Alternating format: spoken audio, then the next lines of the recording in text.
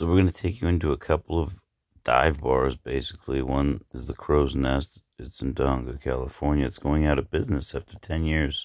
I am just itching to go in and find out why it's going out of business after a decade. Thank you for watching. We're going to go inside this little business going out of business.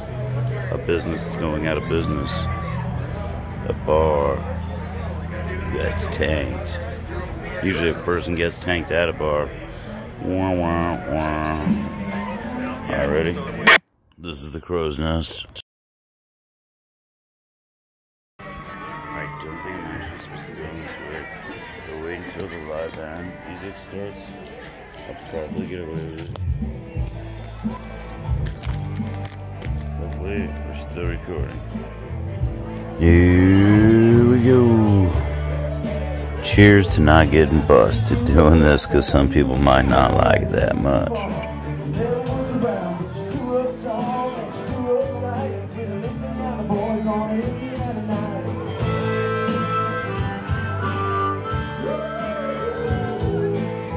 Do you see this dude's face? I mean, that is like the face of a dude that's like, bro, you're fucking recording me. Yeah, I'm recording you. What the fuck are you gonna do about it, buddy? Nothing. As far as the guy to girl ratio, unless you're talking about old ladies, it was mostly men there. So, that's another reason it's off. Unless, of course, you're looking for, like, golden girls. Which, well then, she'll be plenty satisfied. I like that you can smoke on the table. I forgot my AARP card, so I didn't get the discount. But other than that, you know, it was like senior citizen night, 61 and over. That's just me being a smart ass again, but thanks for watching, guys. Well, I'm all out of bad jokes for this place. Come on, let's go to the next bar.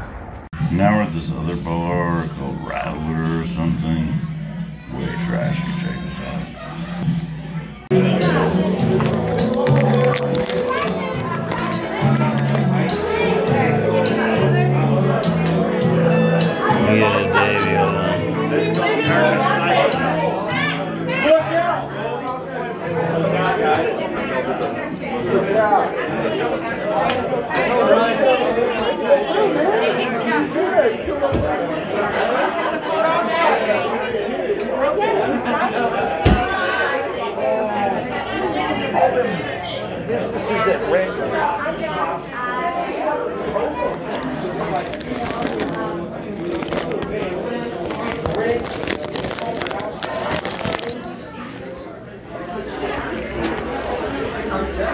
So clearly you can see the difference between the two spots.